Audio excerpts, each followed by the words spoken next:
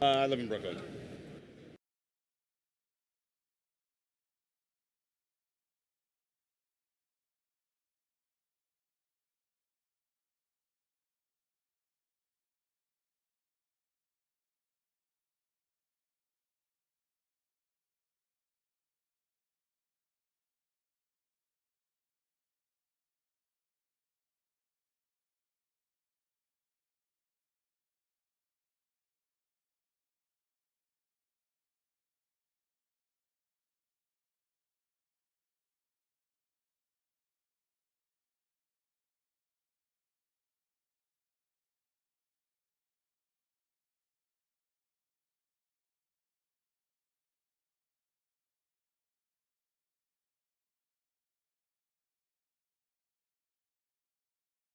But it doesn't make you sick. Oh.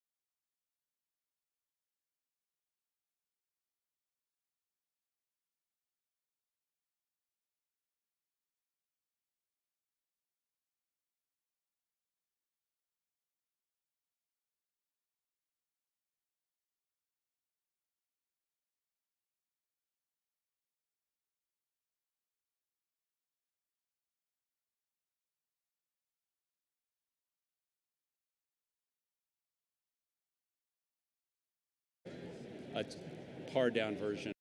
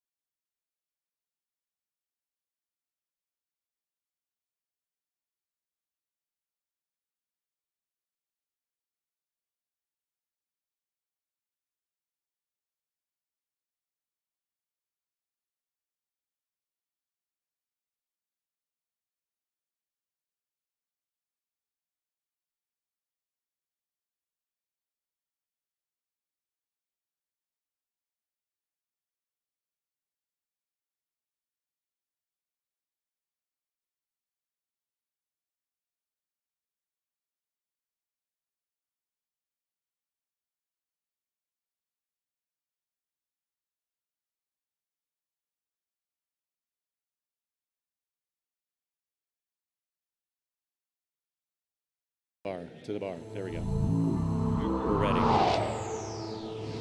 Hello, everybody. Thank you for coming to Abel's booth today for creating branded content. I'm David Robin. I'm the Business Development Manager here at AbelCine. And we have some really great guests today on our panel. To my right is Bethanie Schwartz. Bethanie is the Vice President Executive Producer at Townhouse, New York.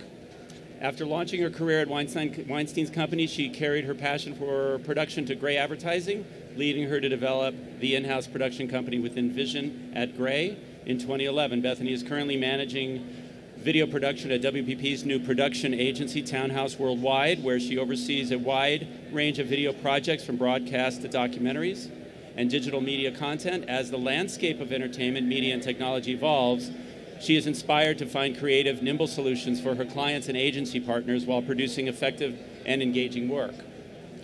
Chris Palo is the Executive Director of Video for Time, Inc. Did I get that correct? That is correct. Where he has been instrumental in the expansion of content offerings and production operations for People, Time, Sports Illustrated, Essence, Fortune, and other Time, Inc. properties. With experience in broadcast, web, advertising, social media, and short and long-form narrative, Chris has also produced and directed content for clients including Aflac and General Mills, designed and executed mobile video course delivery, and managed major studio and post-production upgrades for Time Inc., the Wealth Channel, and the American College. Chris has taught courses and guest lectured for the Cinema and Television Department at Drexel University, the Academy of Art, University of San Francisco, and LeBeau College of Business. Dan Meyer is Production Technical Manager for Vice Media.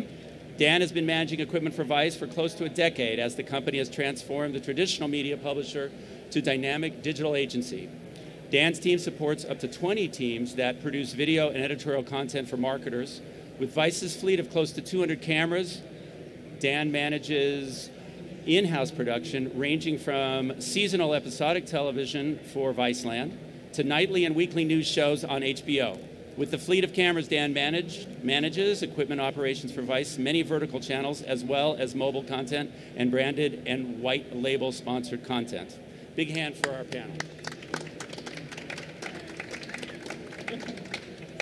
So this panel originated around creating branded content. Now, branded content is now so diverse, it's everything that isn't a television commercial, as it turns out.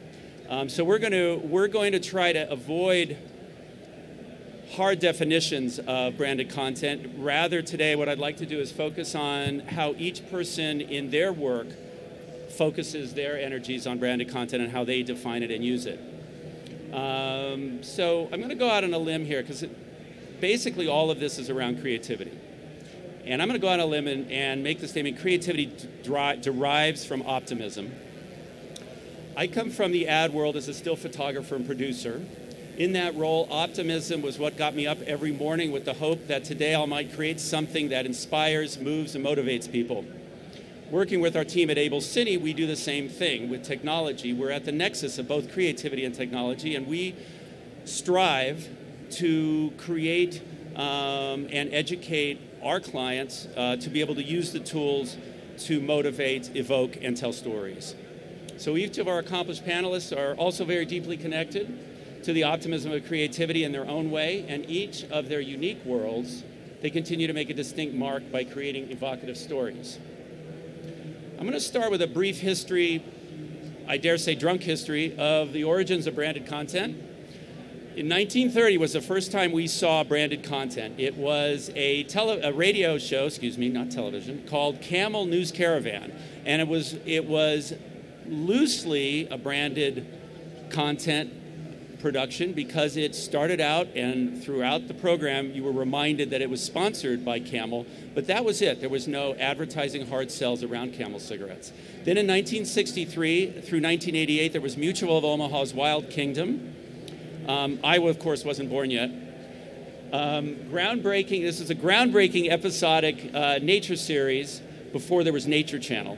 And again, it was very similar to the Camel News Caravan, in which they only talked about Mutual Omaha in the beginning and at the end, and it was in their title. So it was very, very, very, very loosely affiliated with the brand, but you got the message. Then in 1999, everything changed with the introduction of the programmable DVR. This is the first time audiences could cut the cord and completely alleviate commercials. So then the challenge came for brands and advertising agency and advertisers to figure out how are we going to reach our audiences. In 2001, the first modern use term, branded content, took hold with BMW's high production value episodic series called The Hire. I don't know if anybody remembers that. It was directed by Guy Ritchie and starred Clive Owen, because BMW doesn't have any money. And it was distributed on the web and CDs and meant to entertain and educate. You saw the car, but there was no advertising around it, and it built a story around this secret agent who was James Bondish. That was the first time we actually saw it as a branded content with brand placement in the content. Jump to 2013, and branded content has become so important that the age-old arbiter of what is noteworthy in advertising, the Cannes Lion Awards, recognized the genre with the Grand Prix Award in the Branded Content Entertainment category. For those interested, the Ant Rally World Wildlife Fund was the winner, and that's a great spot, by the way, and that was the one that won the first year in 2013. So now we fast forward into where we are now, and branded content is everywhere. everywhere on your iPhone, everywhere on your iPad, everywhere you look is branded content. Anything that's outside of the television commercial, because people now don't really watch television commercials. So we have to find ways of reaching audiences and using other means to promote something that isn't necessarily a hard sell. So in my conversation with the AICP board in New York, we were discussing this topic, and it became very clear that there is no singular empirical definition of branded content. So it would be futile, like I said, to attempt to do so here. So today we're just going to explore, in a very broad sense, the ability of imagery, specifically moving imagery, to connect people with big brands and big ideas through emotion and inspiration. Side note here, while what we create might be awkwardly termed content, what we strive to deliver is inspiration and human connection. So what I'd like to do is invite everyone in the audience to jump in. This is a conversation with us, but it's also a conversation with you guys out there. If there's any questions you have, please raise your hand and let us know, because I have my list of questions. And we'll move through those, but that might spur some other questions. And I'd rather you not wait till the end, because you might forget. If you're like me, you'll forget the question. So let's start out. I'm going to start out with a question for all, because I already went through that whole beat that one to death, that we're not going to define branded content. But for each of you, I'd like you each to talk about how you relate to branded content, since it is such a big bucket. And from your perspective, how do you work with it and how do you think of it? So, Bethany, would you like to start? As a producer, I think my focus is the mechanics and logistics of storytelling through branded content. It's a unique piece of creative that articulates a brand's values, but doesn't really need to have the brand voice. I think one way we're leveraging this is through influencers. In particular for production, where we used to cast actors, now we're relying on influencers that have the built-in audience. And I think consumers are more likely to take a recommendation from an influencer who they have a connection with emotionally than a random actor that has been hired by a corporate company to deliver a message. I'm going to circle back with you about how you find your influencers, unless that's a company secret. Chris?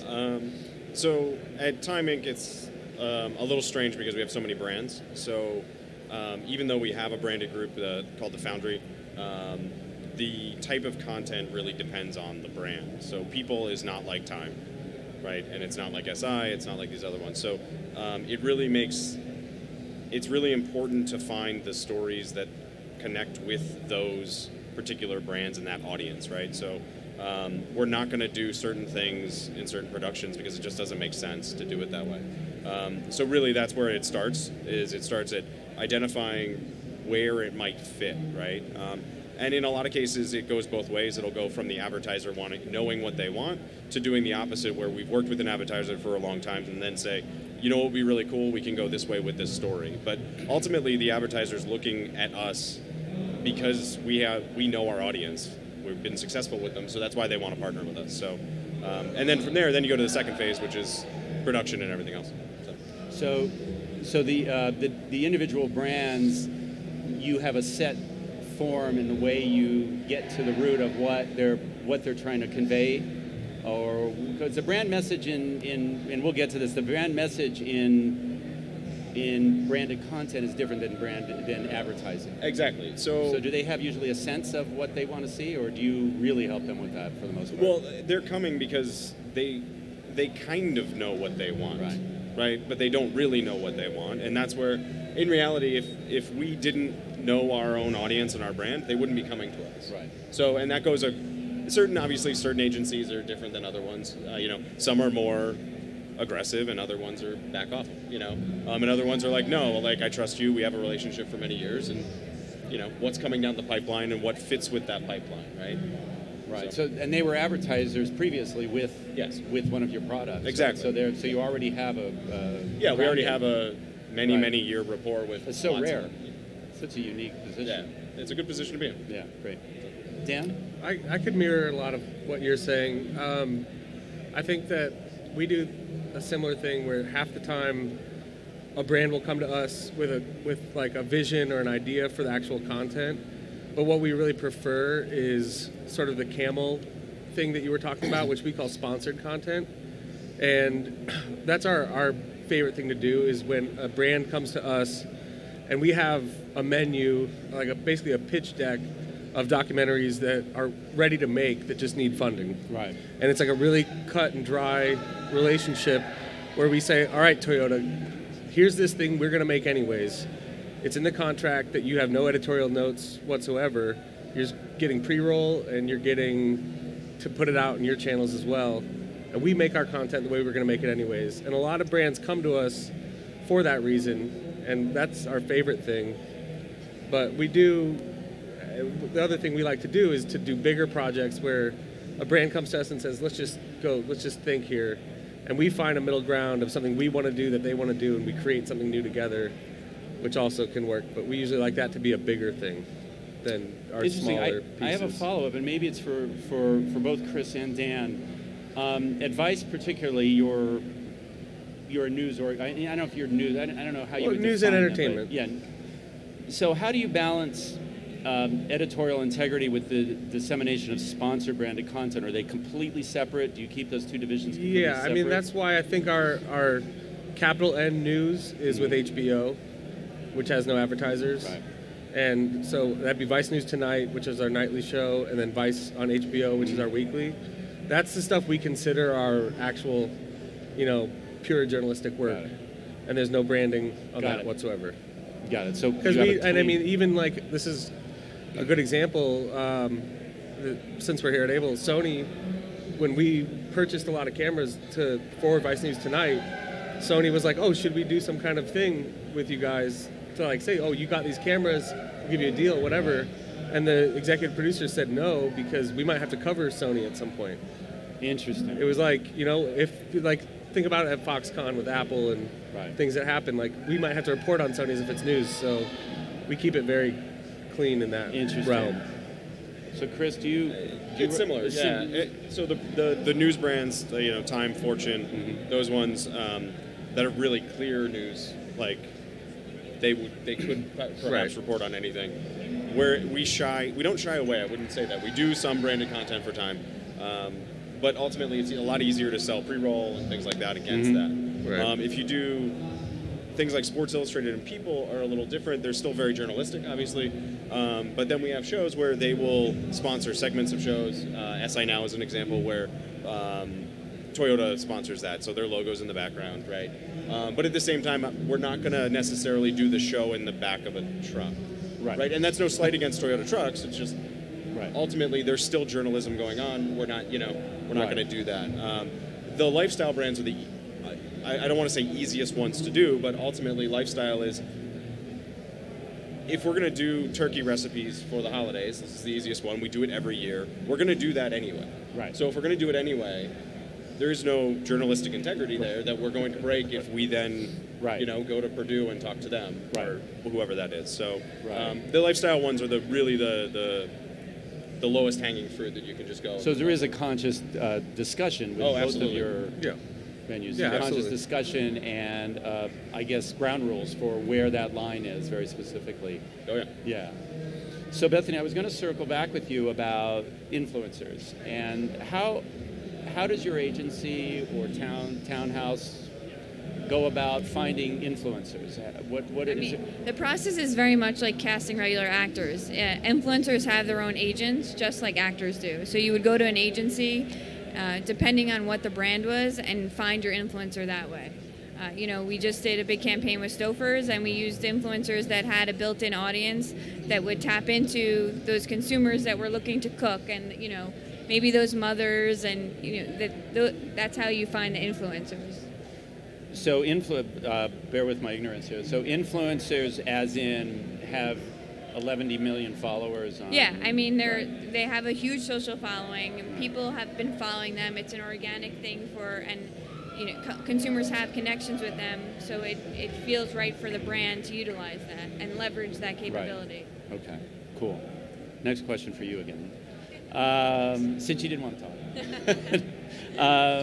We'll get it all out up front. How do you think the intended deliverable or platform affects the style, length, and creative approach for the content? I I think from a production standpoint, what we're seeing is that we're not relying on sound as much. With digital platforms like Attention and most of those platforms, they don't rely on sounds at all. It's all visual. Everyone's going through so quickly, so you need to have a visual message, and also people are reading the text. So we can't rely on the audio of that. That's something that we're seeing a lot from a production standpoint. We're always shooting audio, but even last week we did a Facebook Live thing and we were tracking the data, and over 90% of the viewers watching it was without sound. Interesting. Yeah. Interesting. So I might ask that question of Chris as well. Yeah. I mean, we do, for anything that's social, exact same thing. No sound. Right? Not that it's no sound, it's just you need to understand that the audience will consume it in various ways, right? Mm-hmm. So our biggest focus is concentrate on the primary delivery platform. So if the primary delivery platform is OTT, then it's going to be shot like it's a lean back experience, right? And then if I'm going to cut clips and it goes out via social, it may not be exactly right for social, but at the same time, we're still going to put it out there. Mm-hmm. But really, it's the primary focus of wherever the delivery platform is. We will shoot for that all the time. And so the other question would be, we're seeing specifically, there's a few that come to mind, Jack in the Box and Burger King, where there's their branded content, social branded content, and their branded content separate from their commercials were so diverged so far from the original branded messaging on their commercials. The question is, in the past, brands obviously had brand stewards that very carefully controlled the messaging as it went out, and everything sort of had to match and march in unison. Do you have more license? Do you find, and this goes for all of you, do you find that there's more license with branded content where you can sort of diverge and have a little more irreverence in your messaging? Think about the ones that come to mind are, like I said, the Jack in the Box one with sort of this weird couple that was, I won't go into it because we have a mixed audience, but it was very off color. And the Burger King kind of creepy character, not really something a brand would like to have displayed, but it was in their social. It had a great impact. Do you see that in your travels? That you can have a little more leeway with the brand in other venues besides typical broadcast commercials? No? Well, I mean, when I'm producing the content, the creative has already been defined. Right. So when it comes to me, I'm just doing logistics and operations. Certainly that we play with it a bit, and it definitely is not as stringent as, say, a typical broadcast commercial. I think it's usually more fun and more human. You're trying to connect with the audience on a more human level. But yeah, I mean, I'm not sure I'm the best person to answer. No, it was more about what crosses your desk in your capacity. So do you, and I think you answered the question, when it crosses your desk from creative, they tend to push the envelope. Yeah, I think there's looser boundaries. Am I leading the witness? I'm sorry. Are you leading? There's looser boundaries certainly when it comes to social.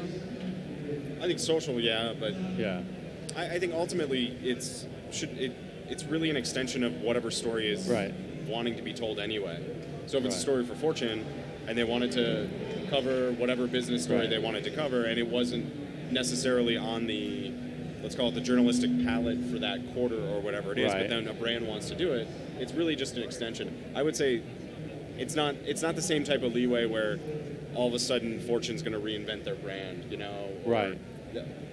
Yeah, we're still in the relatively strict. Right. No one. Not the big brands are not taking those kinds of chances unless they're. No. Well, I mean, what I would think about on our side is that we're not thinking about reinventing people, because people is doing just fine. Right. But what we're doing is then saying, if there's an opening for something like a new brand that has an audience pool where we can actually have our voice that is not exactly what's there. Mm-hmm. So, for example. Well Done is a good example. We launched that a month ago. So it's basically tasty. Right. It's the same. I shouldn't say it that way, but it's basically the same thing, right? But we have Cooking Light, Real Simple, Food and Wine, where the content, certain sponsorships wouldn't go towards any of those three. But now this is very social first, and we can leverage those resources and then make branded content for audiences Right. that we want. So really, we're creating completely new titles if we can. Got it. Any questions so far?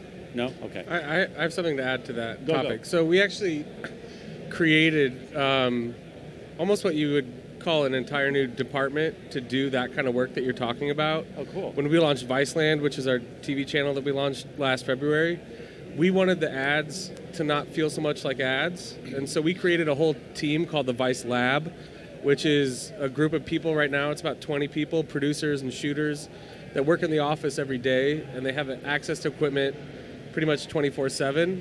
And we work with brands to make, I guess, what you would call like native advertising, Right. so that when it's on the actual television channel, between breaks, it kind of feels like you're never really going to a break sometimes. And we're actually working with brands like MailChimp and Geico and like, I can't even remember, like a handful of smaller brands to bigger brands. Samsung is one of the big ones, where they come to us for that very reason, to do something outside of their major agenda, to do things that are weird, and they know it's going to be weird going into it, and they kind of like, let's see what you can come up with. And because it's a lab, it's known that it's experimental and things are allowed to fail. Like, we let people go down dark alleys to see if they find something, and if they don't, there's no like punishment, because they might make a video that's too weird, Right. but at least we tried. And so we've created this new section just for that very thing, to see what happens and what works and what doesn't. And brands have been happy with it.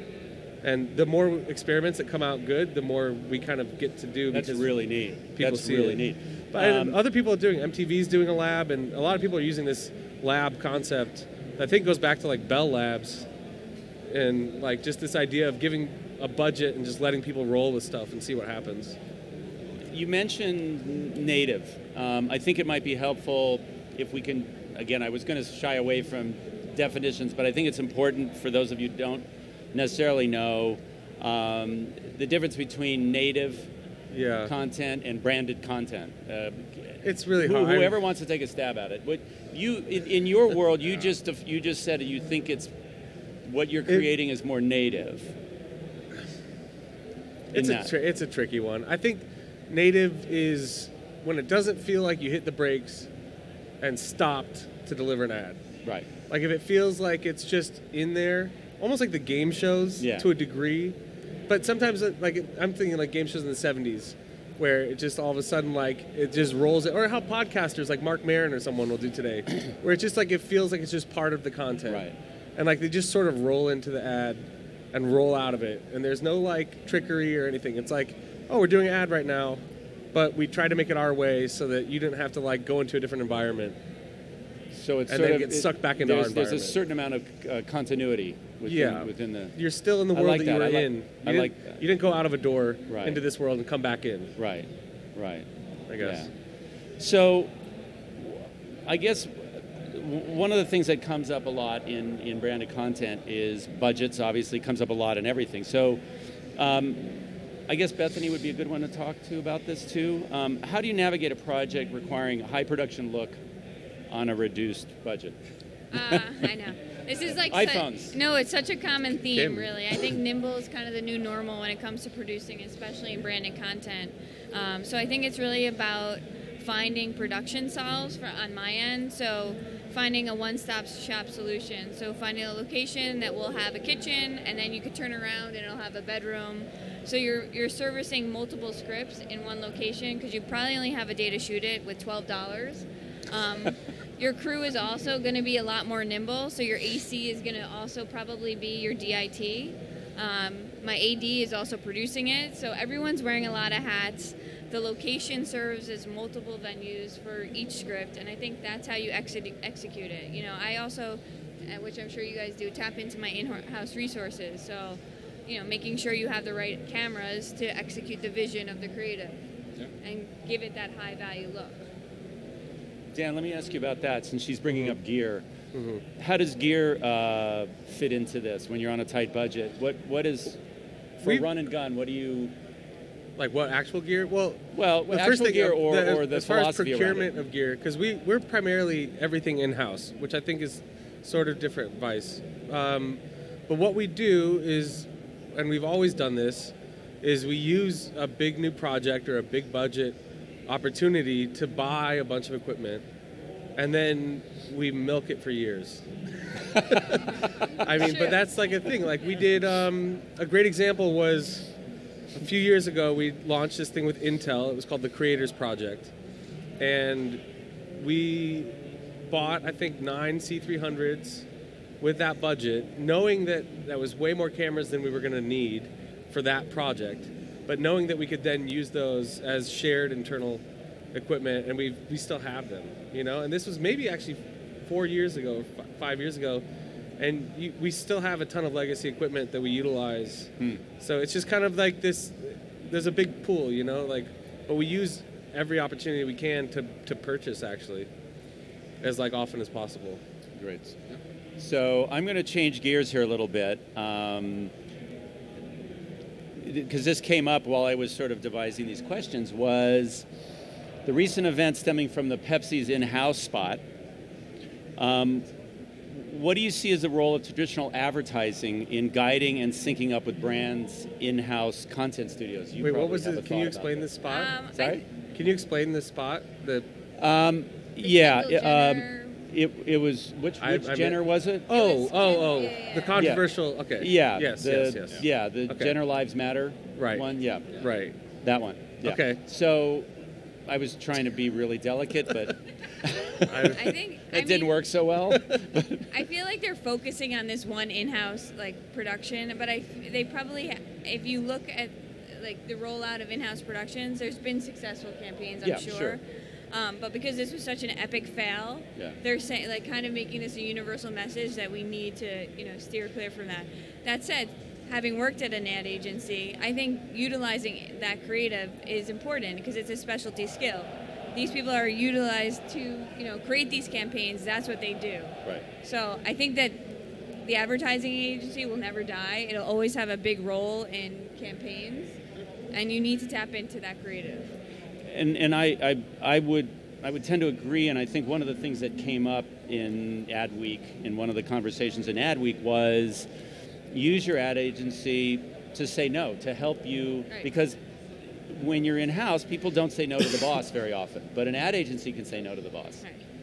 And I think that was sort of the grand takeaway. What do you see as a takeaway from that particular thing? And it's, look, Pepsi's done some great stuff. It's not about beating on Pepsi. It's more about what lessons are the takeaway here, because we're starting to see more and more brands go out and create high production value content without their agency.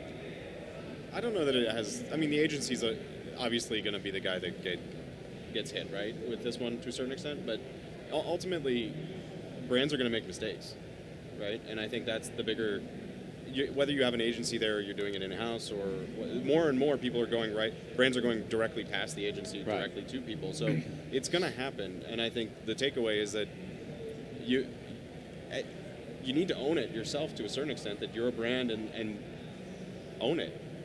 And you're going to make a mistake, but if you do make a mistake, you need to own it and move, and then circle back and make adjustments. Mm-hmm. Whether you're the agency that made the mistake or whether you're the brand that made the mistake. Or you're some other cog in the wheel. You just you have to own it. So, do you have any? No. I'm an old school believer in all press being good press, and I think that ad worked. So, I don't know. All right, now my head just exploded. Okay, that's good. Yeah, because we're talking about Pepsi. Exactly. So I guess that. It did kind of blow up because it was such an epic fail, as you say. And I think it does call into sort of the circle where should brands check with their agency, at least to make sure that there's some unanimity among the branded message. If we're heading off on a tangent, how I guess that might be the follow-up question. That how important is continuity in branded messaging for a brand? In other words, is that still important, or is it not important? I think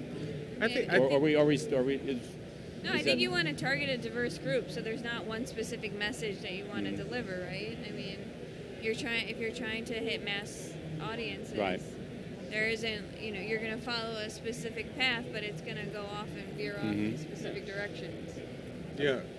I think it depends on the product. Like, I think the reason Geico has so many different styles is because they have so many different products. Yeah. Right? And they have so many different markets that are all going to be affected. That's so the caveman. They want 16-year-olds and they want 70-year-olds, you know? So it's like, for them, continuity I don't think is as important. But something like Crest or Chevy, it's like, they, like, for me, that seems like you want a consistent image. I think it really depends on what they're selling. Got it. Okay. Yeah, that makes sense. And Geico was the other one I was thinking about, where they have absolutely so many different campaigns for each and I mean, demographic. they've even done stuff with us where they and they they're interesting because they let their media, like, they have they have their own brand, but then they have things like where Citi Field makes their own Geico ads, Hot 97 makes their own Geico ads, Viceland makes their own ads for Geico. Is that right? Yeah. So like the people at Citi Field, they make the audio spots and the billboards. Like the in-house creatives at Citi Field make those Geico ads, and they get paid to make those ads as a production company. Hot 97 has their own with like their DJs. So like that, there's like that level of. Yeah, we also have a Geico initiative with coinage, and the reason why they liked it was because it goes across every single brand of ours. Right. So coinage is basically personal finance. Yep. But it'll be.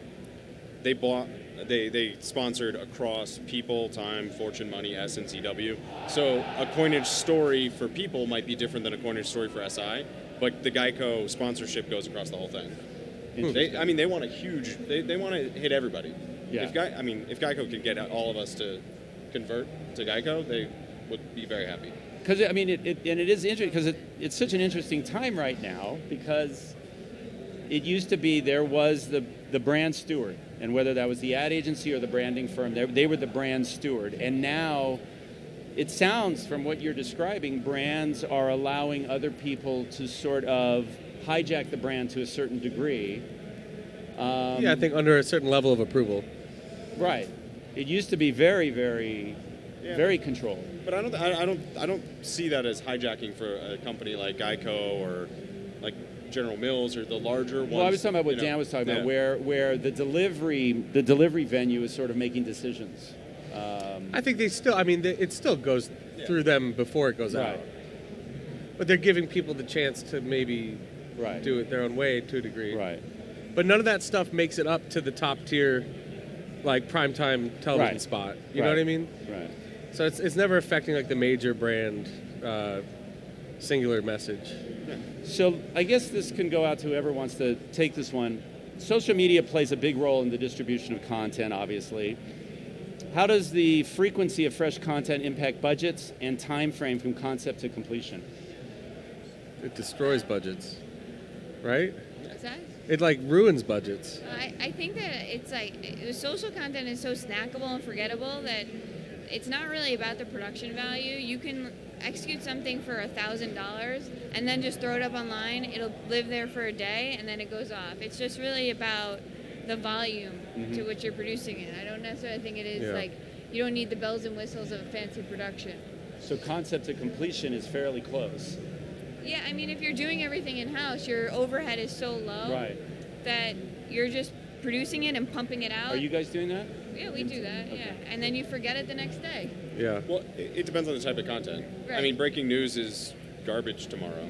Right. But then other stuff, all of our food content, though, we will reuse that over and over and over again. Right. So our budgets for that will be different because, it's a numbers game at that point, right? So if you make 600 videos, but you know that 60 of those 600 are going to be, take off, and they don't have to be. They're not going to go viral. We're not searching for that. We're just searching for a certain success metrics, and then also when you get a hit, you replay the crap out of it. So it's like any show, right? Like if you get a hit show, you replay it, even on social. So what is the measure of success in social media? If it's not viral, what is it? You mentioned a metric. I think it's engagements, the views. Okay. Share how many times people are sharing it, and that's kind of the impressions. It's a hard one because in certain cases, people are wanting guarantees, which is a new thing. So if you're going to go look for guarantees, then you have to have the volume in the buy to make it worth it, right? So we're not going to sell you 10 videos, right? We're going to sell you 1,000, because then we know we can guarantee it, you know. But I mean, that also goes into guaranteeing the buying associated with it. You'll buy views on the other side of the aisle. What does that conversation look like where somebody asks for finite guarantees, which we've seen in traditional advertising over the years too? It's like, you know, understanding that you're building awareness. There may not be a metric attached to that. Yeah. What's that conversation sound like? I've had that conversation with someone who will remain unnamed, and basically we were explaining our demographic to them, what our metrics are, how many viewers we get per month, you know, what our range is, everything that we had. And they basically asked us, like, okay, that makes sense. You have the market we're looking for, blah, blah, blah. How do we know it's going to work? And we were just, we told them, we're like, are you asking us, like, to tell you if advertising works? Because, like, I don't know. You tell me. Like, these are the numbers. I guess take a gamble. We can't show you the impact. It's impossible. You could wait a year and see how your sales change, but, like, who knows what it's going to be related to? It's like, you know, there's a level of faith in advertising, right? In order to engage in it, you know, you can't. It was a crazy conversation. Yeah, and I've had those conversations in my previous life, but not from the agency side, from the creative side. The idea of defending a campaign against hard metrics. I think it's an education process. If I'm wrong, you're educating the customer that it may not be savvy about. There is not a hard metric. There are certain metrics you can look at, which is what you brought up. There's certain metrics you can look at, but it's not necessarily metrics directly related to a sale. Yeah. It's related to awareness. Like somebody was aware of this. There was a certain amount of clicks. There was a certain amount. I mean, that's. I also think that social content isn't necessarily tied to paid content, to paid media. So that's why it can be cheaper and doesn't have to be highly produced. You know, you're pumping it out so quickly because there's not necessarily paid money behind it. Right. Yeah, I mean, it's changing. On our side, so we've got, I mean, there's two models that are coming out, right? So the one is literally full sponsorship, where we'll do, I mean, Well Done is an example. That is a social first brand. It's sponsored, you know, it just goes out like anything else that's paid. That's a real good point. There's no media buy. Right. Yeah. So there's not this huge ticket that the customer's looking at. Yeah. That takes a lot of pressure. But I mean, Facebook's got mid-roll coming out, so that's true. I mean, that's happening. So that's true. If mid-roll's going on, then it's just programmatic. Like, you're just going and they're going to be selling the ads. We're going to be selling the ads. Right. So what? Yes. Question. You have to. I can't hear you. So talk to me.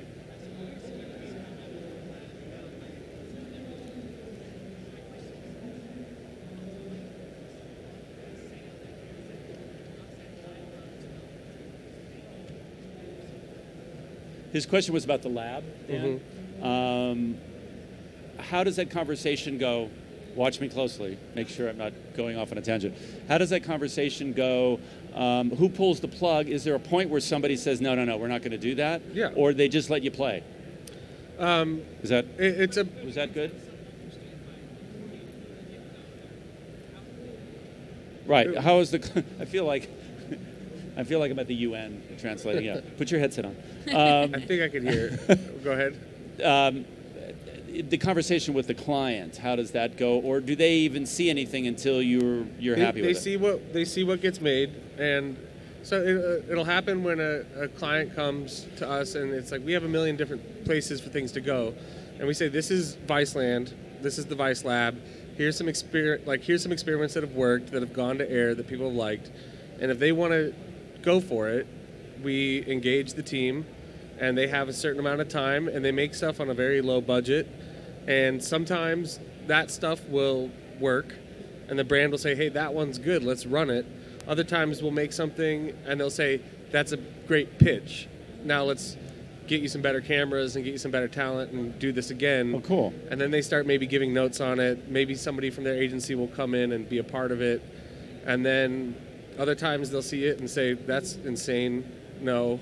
Like one time we kidnapped a car dealer for Fiat, and like took him out for like. I mean, you kidnapped him. Well, we took him on a test drive, and then. Wait, but you kidnapped him. Yeah, well, Okay, we took him out to lunch, and then we went golfing, and then like eventually got to the point where he's like, this isn't a test drive anymore, and then like he started to be like, I'm gonna get in trouble, and then we had to like go back, and the guy at the car dealership was like, you didn't ask to do this.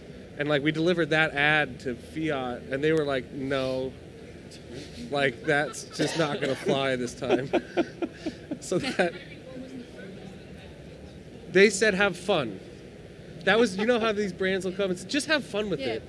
And we're like, all right, we're going to go have fun. We're going to take this guy, and we're going to have a fun day in this Fiat. We went to a Forlini's in Chinatown, you know, and did the golfing at Chelsea Piers. It was fun. Yeah. And it said that what that was illegal, though. Slash fun. Slash fun. So that's how that worked out. So Bethany, does Townhouse do anything like that, or do they have like a lab that plays a little bit, or is it more buttoned up? No, we do. It's called. Why is my mind blanking? It's all right. It is called Pipe Dreams Pipe Studios. Dreams. Pipe Dreams. It's a lab, so to speak, where everyone can go to play and use the equipment, and try to, you know, do creative there and then sell it to the client. But it's not highly produced content. It's just, you know, we're using it as a platform to try to sell stuff. Yeah. Basically, so creatives have a playground to play. And how often do those pieces end up the client loving it and having you shoot it at a higher production value? Does that happen? Yes. Twice? There was More this than 10 time. times? There was that one time No. back in the day. Yeah, I mean, I wouldn't be a good person to speak to that, but I know that it's tapped into frequently. So the creative department will make a presentation to the client saying, this is something we tried? Well, I think a lot of times, especially when we're pitching stuff and new clients, I think we're different entities a bit. When we're pitching new clients, they'll use our resources, you know, non-paid, to kind of try to sell that stuff. So our in-house, you know, crew, our in-house equipment is all dedicated to this pitch work for new clients. Got it. And then, so I'm going to follow up on that on another tangent. Was you mentioned in-house crew? So do you hire freelancers to shoot? Yeah, Or okay. I would say more like, you know, when we're doing more of the run and gun docu-style stuff, depending on what the production value is and where it's going to live, we'll utilize our in-house people. If it's a little bit more highly produced, we'll get more of an A-list DP to come on board. So that's kind of how it works. But we have a stable of producers, and then we kind of network out for a large majority of our crew. Got it. So this sort of segues into this. So many people working in traditional filmmaking now, cinematographers, documentary filmmakers, etc. Commercially branded content in its broadest sense is a new world. Can you describe, and I don't know whether each of you have this or this transition, or did you just launch into this? Please, if you did transition, can you talk about the transitional path and what advice you would give to those looking to make this transition from traditional filmmaking or documentary filmmaking into shooting brand content? Like, what would be a good way to start getting on the radar? I mean, for me, I started in indie film, and then I transitioned into advertising because there's no money in indie film. And there's lots of money in advertising. No, but I think it's about there's a certain learning curve that goes into like transitioning into any job, but I think the fundamentals are the same. I think especially with branding content, what we're producing, a lot of it is nimble. So so where a DP and a cinematographer on a set might have had an army of crew behind him, a second AC, a first AC, a DIT, he might need to learn how to be more nimble and check his ego at the door and understand that he's going to shoot it, and afterwards he's going to dump the footage and transcode everything. So that's kind of like, that's one way to look at it. It's just really about learning the versatility of both worlds. Did you shoot? When you got into your role originally, were you shooting? No, I was always producing. Always producing? I have shot when we come, speaking of nimble, sometimes they tap you like, guess what? You need to figure out how to shoot that because we need 2 shooters. And I'm like, okay. Sure, why not? But yeah, no, my skill set lies in producing. Got it. So, Chris or Dan, do you have any comments about people that are wanting to look at making this maybe an add-on to their career, or maybe head in this direction, for people that do documentary films? Yeah. I would say find a newer brand or a legacy brand that's transitioning. So, 3 years ago when we were getting in video, we were 30 people. Now we're 300.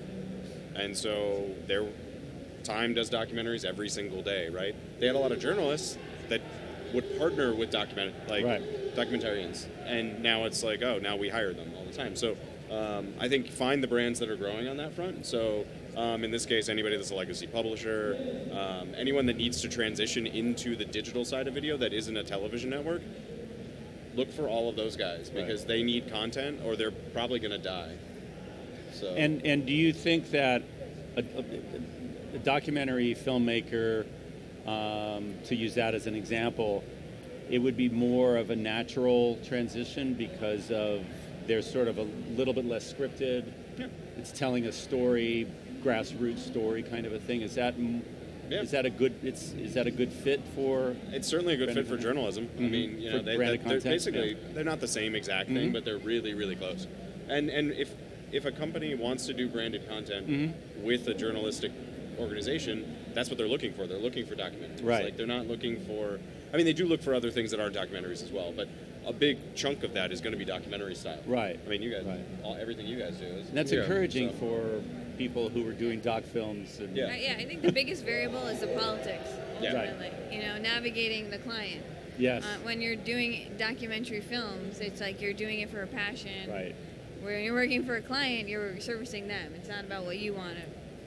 Right, learning to work. Yeah, I think that's a good point. Like, it's almost like you're not going to do it as an independent person. If you want to do branded content, go do it with a company. Yeah.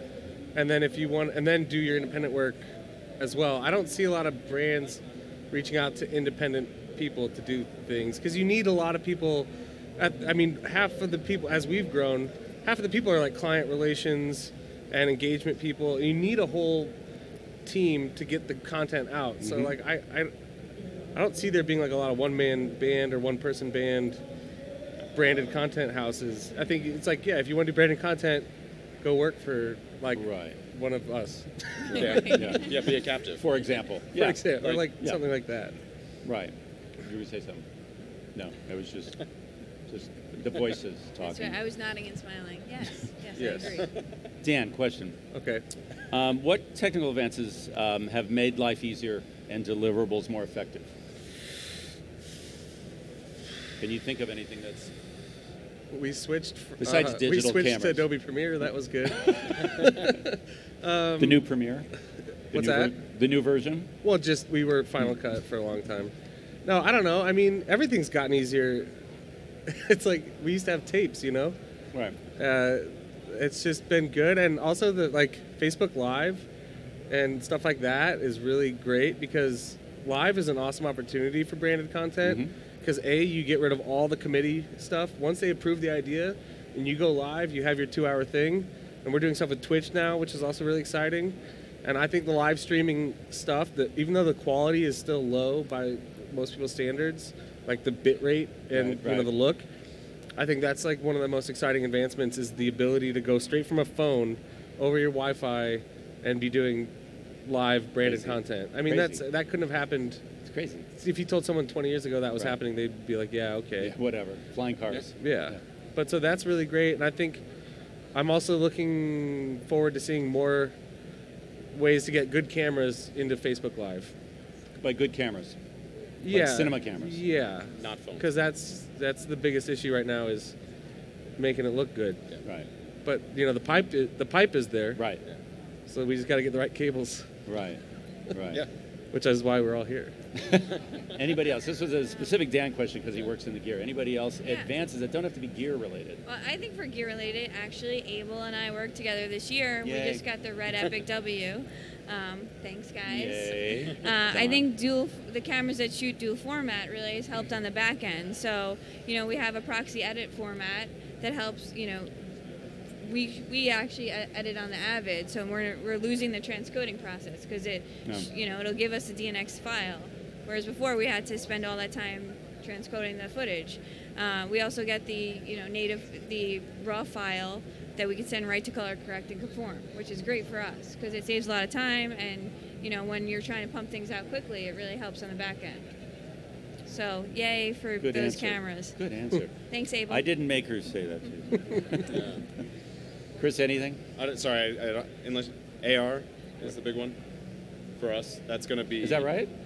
That's going to, yes. Dan? That's going to be. I'll let you guys have that one. Yeah. Dan was shaking his head. So the fun part for us is we can have larger campaigns now. So you can have something in our actual magazines and then have activations go with videos. So you can have, which is really cool. And I think that's something where that advance is helping us sell. Because it's not just about the video that you're selling, whether it's native or pre-roll or whatnot. You're then selling the experience associated with all the platforms, which if you want people, in our case, to subscribe, whether it's not just to old print style, but whether it's SVOD or something like that, you can then get them to really engage. And it takes it to the next step for us, which is really, really nice. That's interesting. That's like a way of making the magazine come alive. Oh yeah, they've done. So we did one for Star Wars, and we did one for Pirates of the Caribbean, which was really cool. So yeah, so inside the Life. So this is the weird thing. So inside the Life VR app, you can go take a picture of the cover, and it'll animate. Or the Star Wars one, you can play a game with it. But it also got you to go check out all the Life VR content. And this is live now? Yeah. It's launched? Oh, wow. Yeah, but it's also, once you've invested the time into the technology on the back end, even though, so Star Wars came out, no one cares about it now, right? But guess what? You have another one coming out next month and another one coming out the month after. And it creates something that if you invest in the technology at the front end and the coding level, then it's easy to replicate then. You just, then it's really about the ideation around how you're going to have things be dynamic. So it's pretty fun. Interesting. It's a really interesting use for that. Bethanie, is there anything happening in the agency world around VR that much, or AR? I mean, a little bit. There's a lot of talking about it. I guess my fear with VR and 360 is it's going to be like 3D. What was it, 4 or 5 years ago? Everyone was like, 3D is the new, this is it. And now it's like, no, VR and 360, that's it. So, I mean, there's talk of it, but, I think ultimately we're always going to rely on traditional ways of shooting. Right, as the baseline, right? Oh, yeah. So have there been clients actually asking? Yeah, yeah, definitely. Right. And what do you say? What not what you say, but what does the agency typically say? Yeah, I mean, you want to explore everything. I think Right. it gives consumers a more engagement and a different way to engage with the Have you produced anything in VR? We've yet? been asked to. Right. We don't have that skill set yet. That's why I'm here, to learn about VR and 360. But no, I haven't actually participated in that just yet. Yeah, it's slightly different. So let me ask you about, let's get more into the creative end of things and getting your opinions on what if you could think of one thing you've seen recently that inspired you in whether branded content or somebody using it in a unique way. Was there something that you've seen recently that, or somebody crushing it right now? I have an answer. Vices? Yeah. No. Yeah, no, Baskets, the TV show on FX. I'm not sure. I would like someone to tell me, but I'm pretty sure that Zach Galifianakis? Zach Galifianakis and Louis Anderson. Right. They talk about Arby's multiple times in every episode, Right. and the curly fries, and I have to believe that's on purpose. Oh, interesting. Yeah, product placement, but they turned it into comedy because Louis Anderson plays a certain character that's constantly talking about curly fries, and it's hilarious. And it's in the story. And it's in this. It's part of the story, Right. and if that's branded content but good product placement, that's great because Louis Anderson Without actually seeing it, right? He's just saying it. Yeah, he just talks about it a lot, and I think it's very funny. I think it should be funny. I feel like branded content is its best when it's funny. Like Right. when you can laugh at the brand, you can laugh at the show, and the whole thing's just a joke. I think that's for me the best. Sweet Unless spot. I'm really learning something. But Right. if it's funny, then I'm like, all right, cool. Everyone's in on the joke.